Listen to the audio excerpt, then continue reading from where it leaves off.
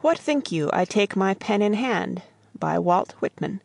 (LibriVox.org/Kara What think you I take my pen in hand to record?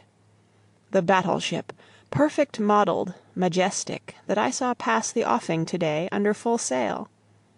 The splendors of the past day, or the splendor of the night that envelops me?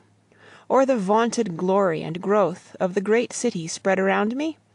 No, but I record of two simple men I saw to day, on the pier, in the midst of the crowd, parting the parting of dear friends.